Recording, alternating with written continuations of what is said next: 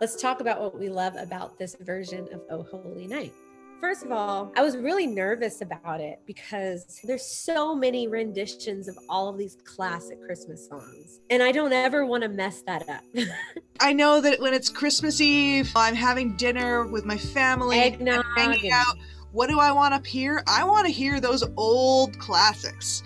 Something that I'm loving about our version is that it's making me feel warm and fuzzy. Yeah, what I love about it the most is there's so much love. I feel family.